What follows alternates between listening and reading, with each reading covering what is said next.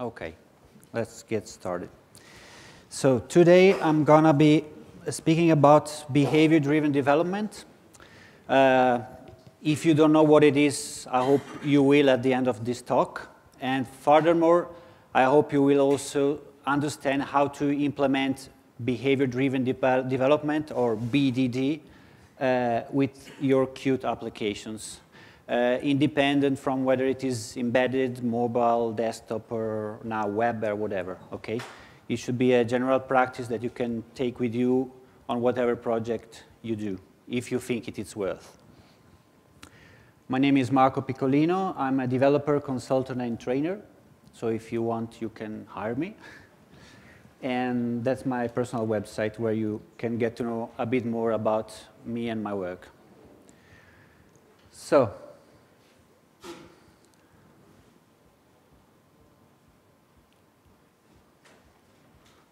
okay, so in the last episodes, I've given a couple of talks in the past editions of QtDay and also at Qt World Summit in 2017. And the topics I've tackled there were clean architecture for Qt applications. And if you have an interest to understand what clean architecture means, you can get back to that talk. And that's a talk on application architecture and test-driven development, which is related to BDD, to behavior-driven development, but it's not exactly the same thing, and we'll see why. Also, that talk provides first an overview of BDD, and it supports a homemade implementation of BDD, which is really a trick. In QtDay 2019, I'll be speaking about UI development, so a bit something different, but complementary. So if you're working on UI applications, and I think most of you are, you might also want to take a look at that. Today, as said, we're going to talk about practical BDD. And these are the take-home points that I would like you to take with you at the end of the talk. The first point is that BDD can bring all the project stakeholders together around the same table. You can see a table here, no? People talking to each other with different roles, with different responsibilities, with different goals. But BDD should allow them to get together and share something. What do they share? They share the same language using BDD, and we will see how this is possible. The third point is that you get some documentation for your project if you practice BDD, which is a living specification. It means if the specification changes, your program also should change, and it shouldn't stay behind. The fourth point is that BDD actually requires considerable efforts, patience, and discipline, but these are all parts of our craft, so it is good that we carry them on if it's necessary. And the last point is that the Cucumber framework provides a convenient implementation of BDD for Qt C++ projects. So QML projects are not yet covered. So if you want to test something which is written in QML, you cannot use this tool. Cucumber actually also supports other languages, like Java, JavaScript, Ruby, whatever. A little bit of theory. So what are common project issues that we face in our work? The first one is that clients, project managers, UX people, developers, testers, they have different ways to describe problems and solutions. No? Each one have got their own language, which is a graphical language, which is a programming, which is flowcharts, and so on. No? And so if there are different languages, like among people, there is room for misunderstandings, and also there are different expectations. I meant this, but you understood that. I wanted you to do this, but you did that. No?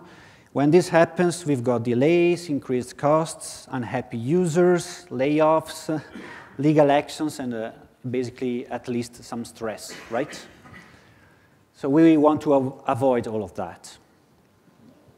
So the question is, what if all project stakeholders spoke the same language? That would be nice, right?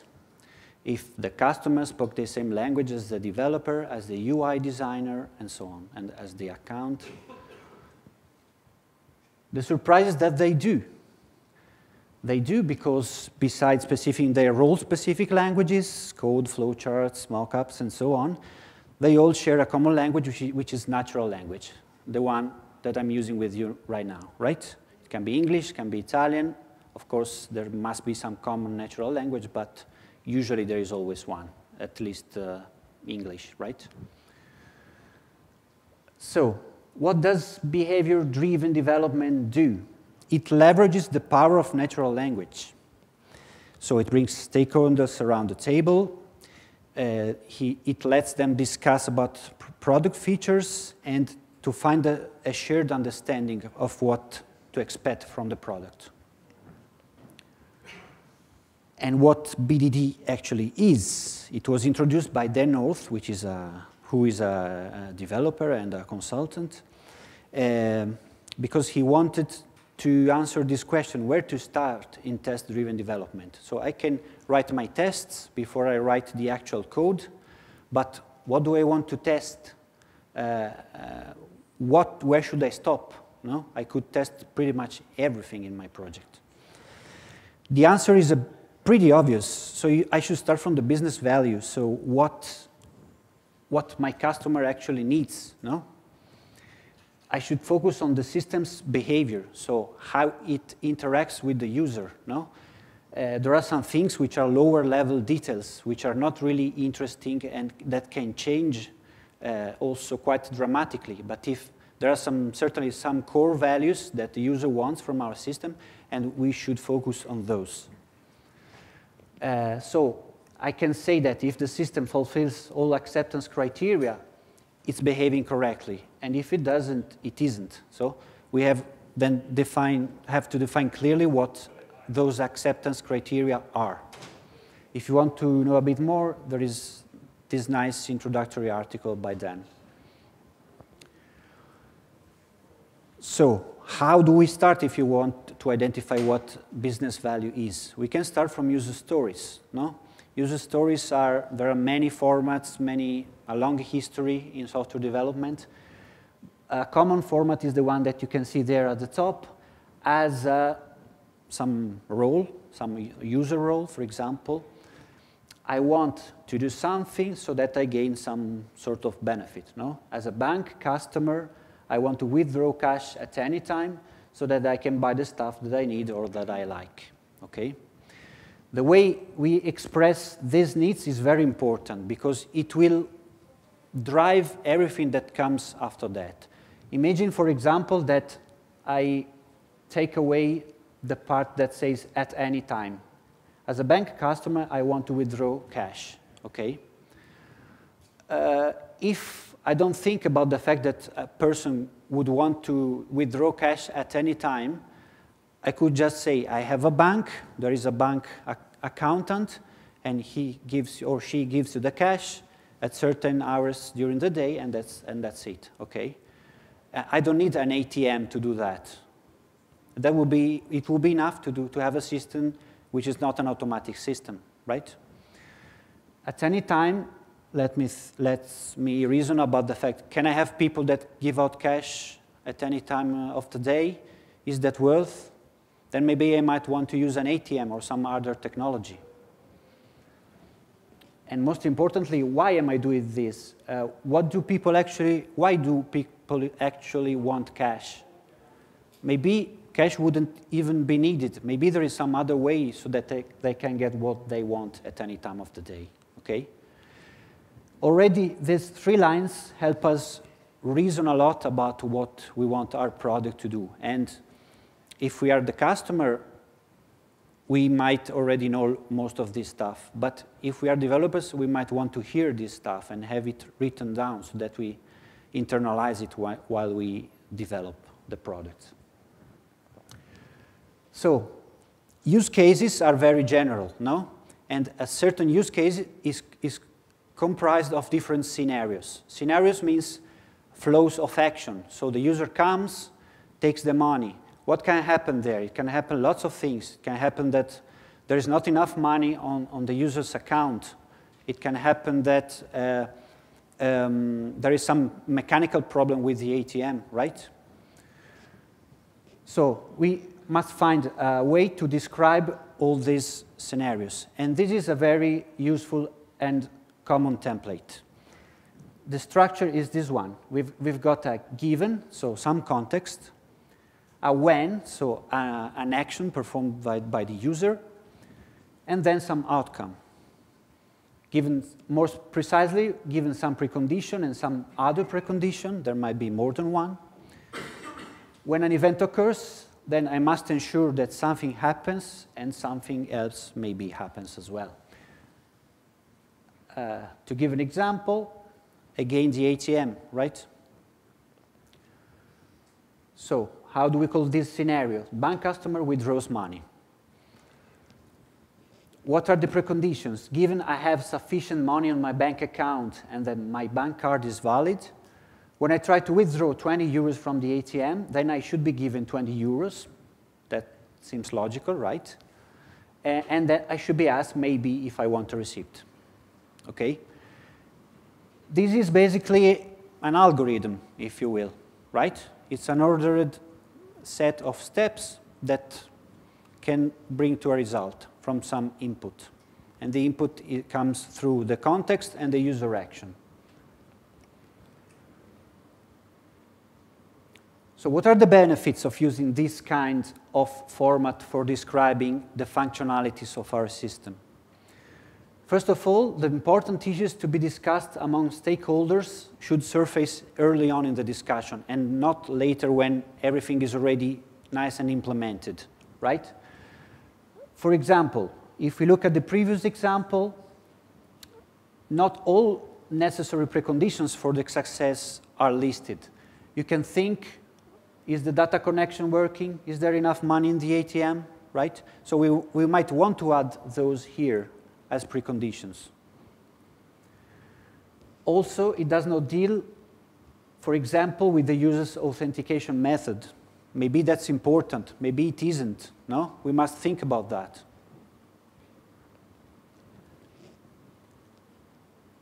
Other benefits of using this kind of standardized natural language are that we can actually link the natural language specifications to application code. And this is a bit the focus that I'm going to show you today. We can implement this kind of link with tools like Cucumber or also, for example, Froglogic's Squish, which also supports Qt. But that's a commercial application. You might want to invest in it or not. It has many more features, of course, than Cucumber, so you have many options, at least these two. Another collateral benefit, but for me it's a central one, of using natural language to describe your application is that you can build cleaner APIs because you reason in terms of user actions, business entities, preconditions, outcomes. So when you name a function or a class, you might actually start from this and take direct inspiration from this. So your function should be called withdraw money, for example, no? If that's the main function.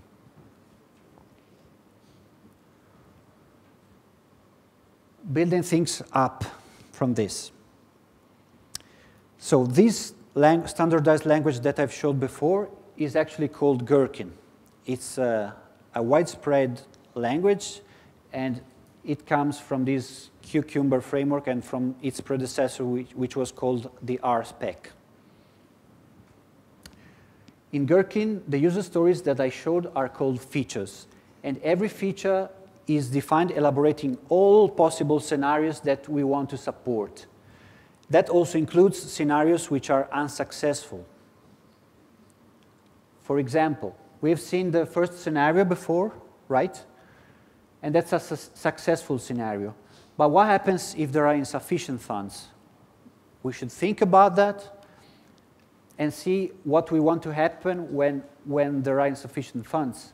In this case, given I have insufficient funds, when I try to withdraw 20 euros, then I am informed that I have insufficient funds.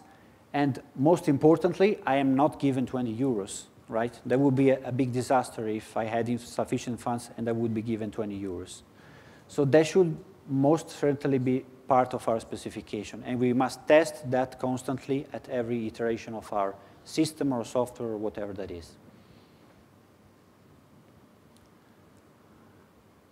Then, preconditions should and can be specified not only at the scenario level, so within each scenario, given, but also at the feature level, because there might be some preconditions which are true and important for whatever scenario we are facing. In this way, we can build a feature upon other features that we have built before. These kind of preconditions are called background. An example of background, my new feature is ask for a receipt. So I want to define what happens when the user asks for a receipt. And for the user to ask for a receipt, there must have happened something before, which I synthetically outline in the background. Given I try to withdraw 20 euros from the ATM and I am given 20 euros, and then I list all my scenarios just for the receipt case, okay? As you can see, in this way, we can give origin to complex systems without too much effort, because we reason step by step, feature by feature, scenario by scenario. And also, similar scenarios that share the same steps. For example, withdrawing 20 euros versus withdrawing 200 euros, this can be grouped together into scenario outlines. Because if you pay attention, in the first scenario here, I'm actually only testing what happens when the user withdraws 20 euros. So my system might only work when people withdraw 20 euros, okay? So I might want to test the very same scenario with different kinds of inputs and outputs. Sorry, wrong way. So a scenario outline is like a normal scenario, but instead of fixed values, I can have some variables in it, okay? And then I put a table at the end, and I see that when I try to withdraw 20 euros from the ATM, then I am given one banknote of 20 euros. When I try to withdraw 200, I'm giving 4 banknotes of 50 euros. That's a very synthetic way of expressing this kind of scenario. Going into practice, I've got a case study, which is this side project of mine, which is called Comics Works. What are the features of this, which is a real-world project? It's a personal project, but it is already quite complex, so you can see if things could work also in your projects if they have a certain degree of complexity. What I needed in this project is that it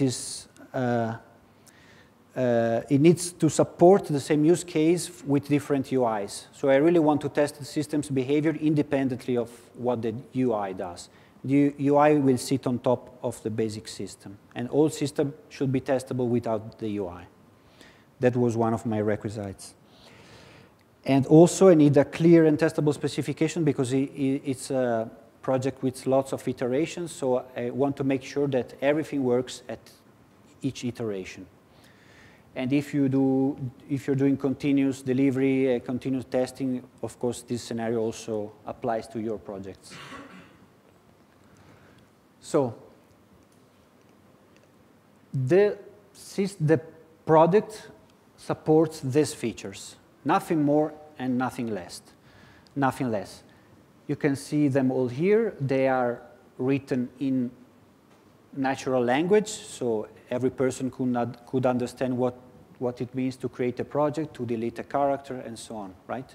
So this is an application which is devoted to comics and comic creators. So these are all business entities, no? The panel, the character, dialogue, the things that you usually find in comics. A little demo.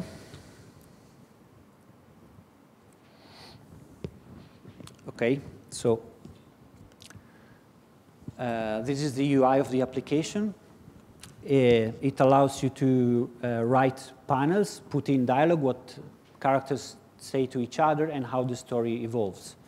This can be done by creating characters, just inputting character names like John and Jack, and then creating a panel and saying that in this panel there is John, and there is also Jack, and it is a nice place.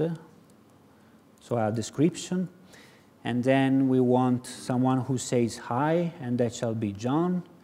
And we want someone who replies hello, and that shall be Jack. And a very interesting dialogue, right?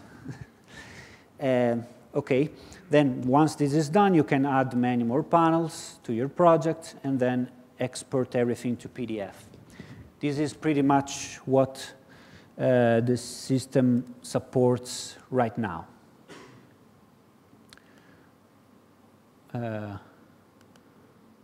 Okay, you get something like this, then there will be some formatting options, but this is basically what it does.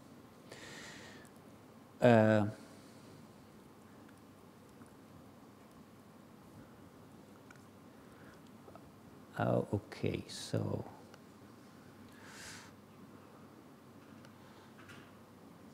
sorry, but it got closed. Yeah, we're on the right slide.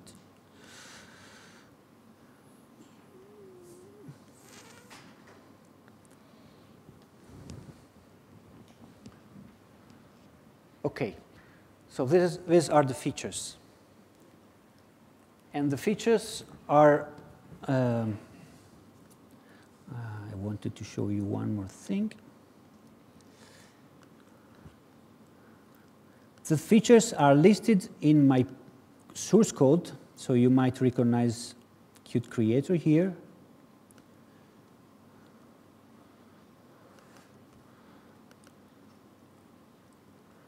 As text files, plain text files. This is the Cucumber format. Okay, this is in my source code. I've got text files called .feature files, and each of these cases gives me what the feature should do. I've got lots of background here. This is the add character to panel. So I do my background stuff, and then I say, when I try to add character with name Iron to panel 1, then the character with name Iron is added to panel 1, which seems a bit tautological, if you wish, no? So it seems that I'm repeating what the when step and the then step. But there is a subtle difference. In the when step, I am trying to add a character. And in the then step, the character is actually added. Okay?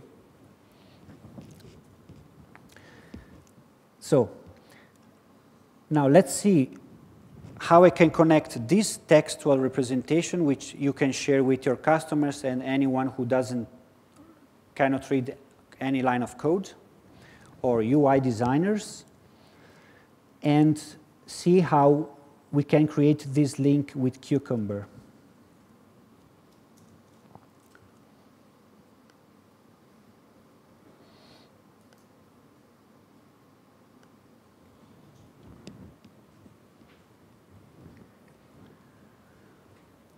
So Cucumber is a set of tools, and it provides this glue between the natural language, and the application code.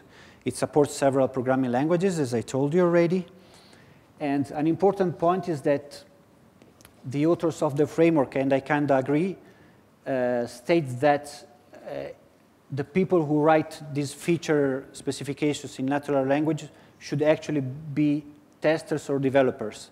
So the specification is done together with the customer, but then when you write the language, because it is a standardized language, it must be unambiguous at some level. So, this is the reason why you want to write that textual file, and you also want to write then the glue code, because you must make sure that your glue code does what the specification says.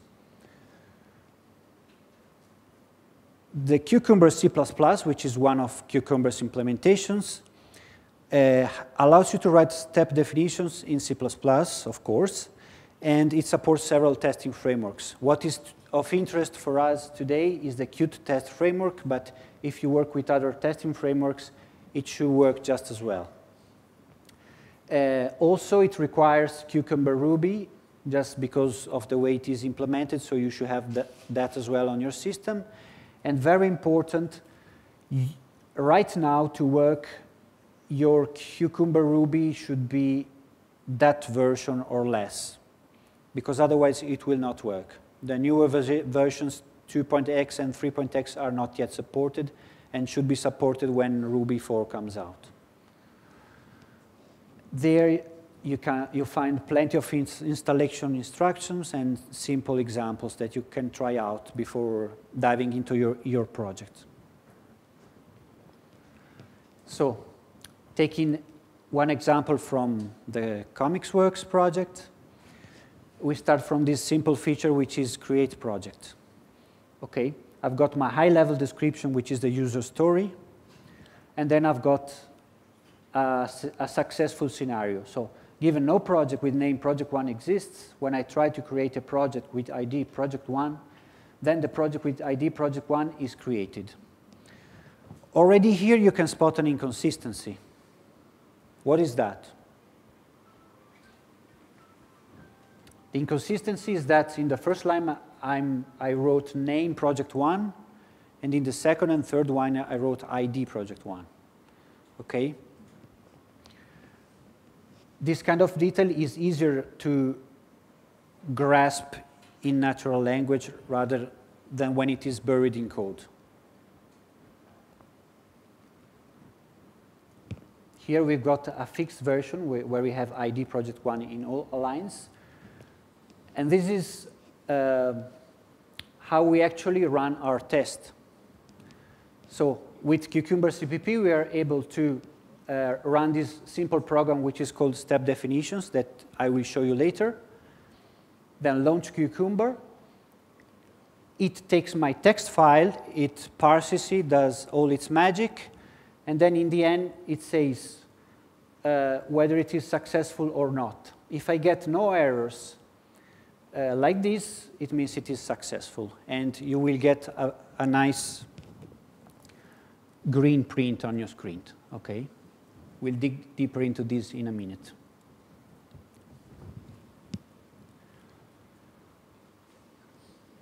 On the contrary, if my test fails, I will get something which might be familiar if you already use QtTest, which is this kind of output that you see between asterisks, which tells you what test failed. And you can contextualize this failure to the first step, so the context, given no project with ID project 1 exists.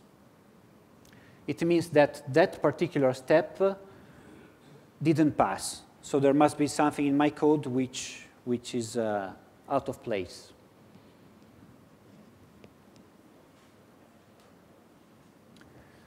How do I write a step definition that can link my natural language to my code?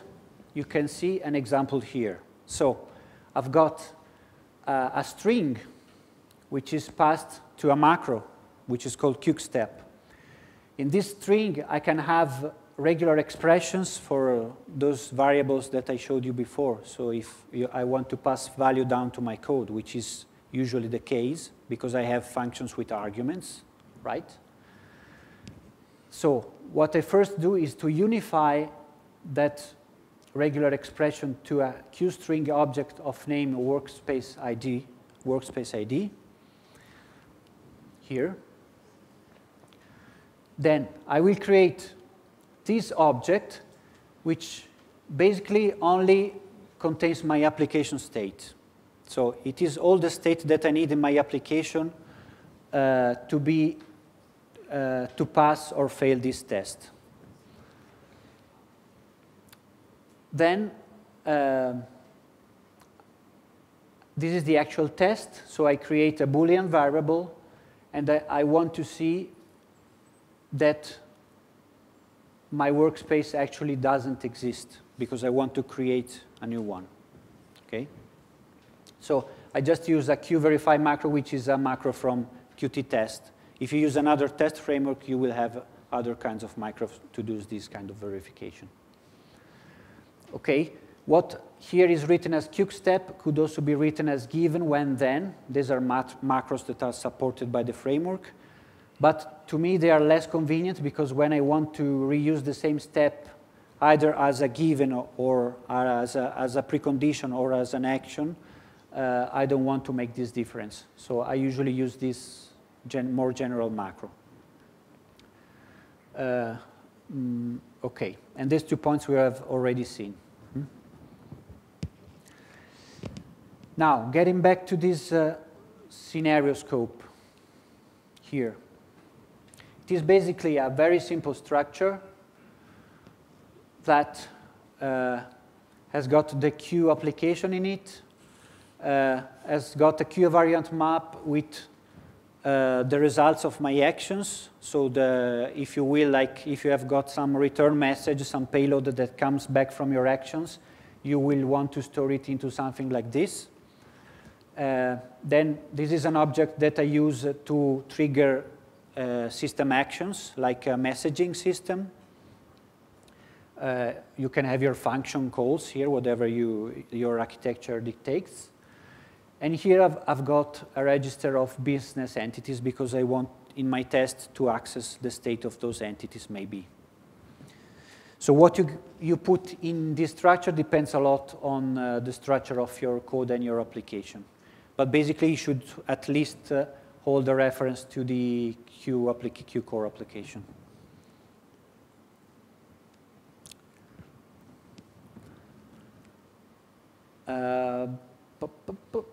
Right.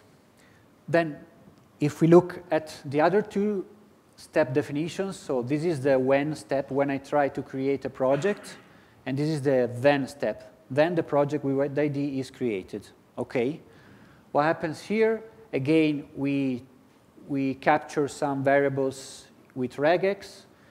Then, since we've got an asynchronous call here, we can use a QSignalSpy, which is an object that also comes from the QtTest and allows you to do asynchronous programming with Qt signals and slots. So I want to capture the result asynchronously. I launch my action, so create project with the project ID, with the workspace ID, and I wait whatever is needed, and then I capture the result in this object. Okay. Why do I do this? Because in the next step, then I want to have access to this object and see if it compares some value that I want it to match. This is what I'm doing here. So I'm comparing that the workspace ID that was passed in this action is actually the ID that my current project has. Okay? This for me is that this test is passed because my project was created with the ID that I wanted. So, a bit of hands-on now.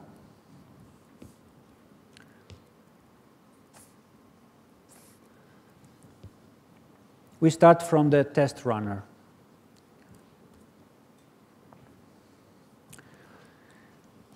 As I showed you before, for the test runner to work, I need an executable, which I call step definitions. You can call it whatever you like, actually.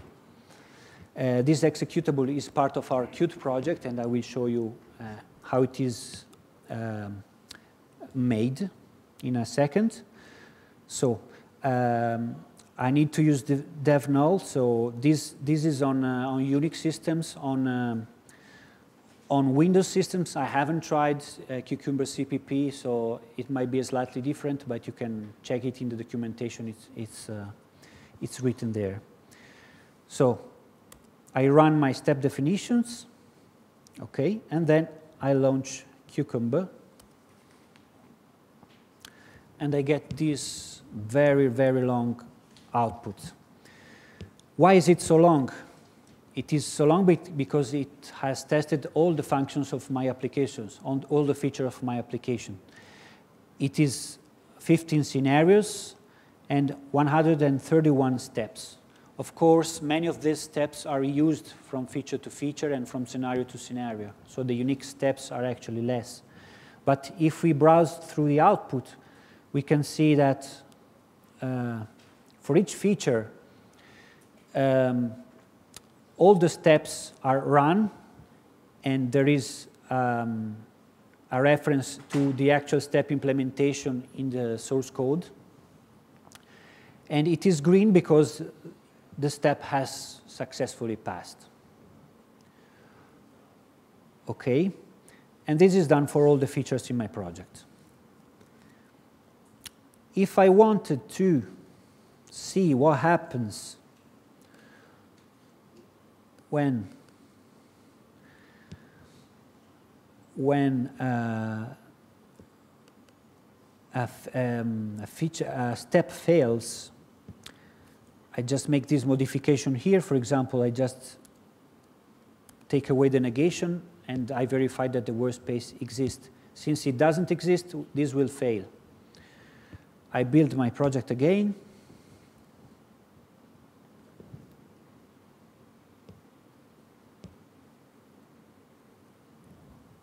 Voila. Get back here, do the same trick. And some red appears, right? So of all these steps, one step failed and two were skipped just because these steps come after the one that failed. So there was no point in checking them. If I inspect my output, I'll find the culprit, which is create project, the one that we modified. And I see that it fails here. Okay, so I can go to my source code, to my test, first of all, and see why it failed. Okay, so with a single click, I can check the status of my application. Then, to give a bit more detail about how this executable is structured, there is not really too much about it. I will just compile my Cucumber CCP with the building structures which are provided on the website. Then I will import some header here and all the classes that I need for my project. For example, in this case, QTest and QSignalSpy for the QtTest framework. I will import my business entities and use cases or whatever your source code is. This is the way I structure my code, but yours might be well different. And then there is this struct that we were talking about. Here there are some operator overloads, which probably are not really needed in this kind of steps. I'm not entirely sure. And then, as you can see, it's just a matter of creating all our glue code between the natural language and the system's functionality. Of course, this is the most critical part in this whole process, because here is what bad things can happen. You must make sure that your natural language specification actually matches what you're doing with your API, and that is hard. No? This is why the more your API is similar to what is written in the natural language sentence, the less errors you might make. Okay? And this is also why this part should be written by developers or testers which are aware of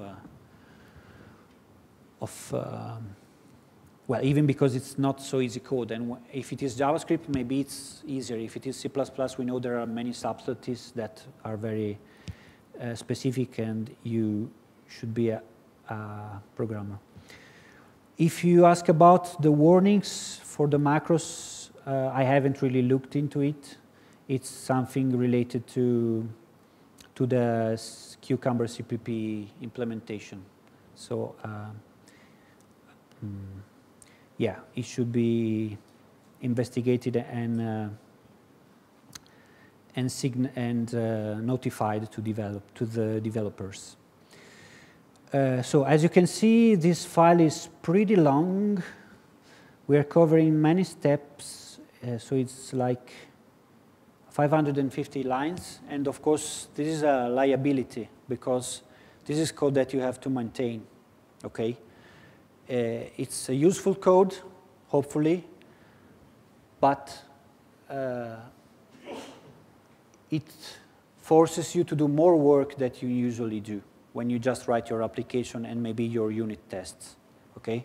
So you must know this beforehand, and if you have a dedicated resource, a dedicated person that can do this better, otherwise you have to put that into your activities planning.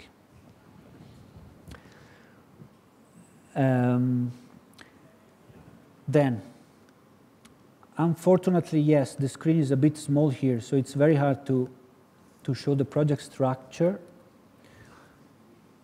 I might just do it on the file system. It works easier. So this is my up-level Qt project. I've got my features folders with these text files. I can open each of these text files in a plain text editor, and it will just work. Okay. If your text editor has got Gherkin syntax highlighting, that's also another help because your keywords are highlighted. The Gherkin supports keywords for several languages, so if you're writing your specification in Italian, that will also work. So my feature files. Then here I've got my step definition files with Cucumber, which is compiled as a library here. This little Cucumber wire file, which is just telling Cucumber where to find the runner application, so on what port to find it. Then the steps file that I showed you before with the macros, and my project file. If I want to look into the project file, oh no, this is not what I wanted. Here. Okay, I've got some imports. I'm not really sure why there is boost here. Probably it's a needed dependency, but I can't remember. Or it's more likely a leftover. I should check.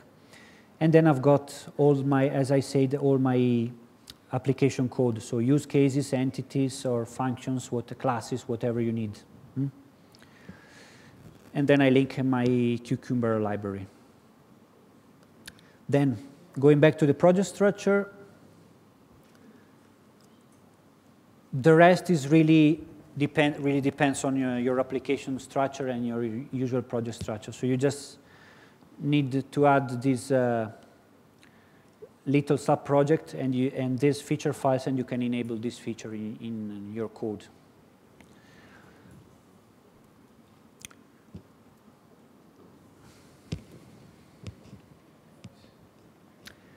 Some considerations, as you have seen, BDD requires time and discipline. So there is no short-term gain. Of course, if you go for speed in terms of days, you won't be helped. But like all really good things in life, no? The gain is longer term in terms of maintenance of your code, in terms of maybe the relationships that you can, of trust that you can build with your stakeholders. Because you have got black on white what the application does, and that's a sort of contract, no, between you and your customer. And then you could use dedicated tools to propagate changes across feature files, because if you name, for example, something in your feature file, then you change your mind, you have to rename that in all your features, right? So you can do this with a find and replace with a text editor, or you can use one of those tools that allow you to create feature files more interactively. And the output will be text feature files. See how it works both for your organization and customers. I did use it on this personal project, on a couple of customer projects. Also in one case, not really to test the code, but just to explain to the customer what the application would do in a very structured way. And that's another benefit. For example, if you are doing, as you should always do, some manual testing of your application, the feature file can serve as a test script.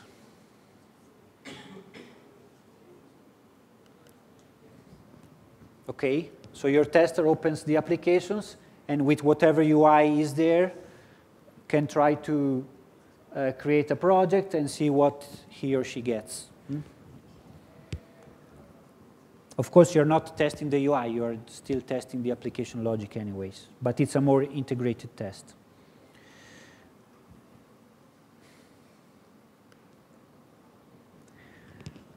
And yes, enjoy the ride. If you want to take it further, you can contact me, of course. Not so much for technical support with Cucumber CPP, because I don't know it so deeply, but there are a couple of guys, of developers, on the project page on GitHub, who are very helpful. Paul Ambrosio and Kamil Strepovic, who did the Qt port, and a few more. This is a book I wrote. It's got a little bit on BDD, but not that much. And certainly not the Cucumber part yet, but it gives you a little bit of overview. Also, however, it covers lots of things about the Qt framework in general, about the graphical part, so you might or might not be interested in that. And yeah, thank you, that's it. Thank you very much, Marco. Any questions? No? Yeah. Thank you. Maybe it's my fault, but I think I missed something about how to apply all this stuff to the real code. So I missed how to integrate all this together with, I expected to see some data structures in C++ or something like that. Okay. Can you point them out? Yes. Please?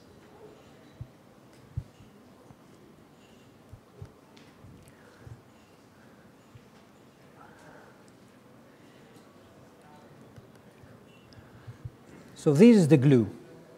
Okay, each one of these macros is the glue. As you can see, the first line is the natural language part. So it is the match between your feature text file and your code.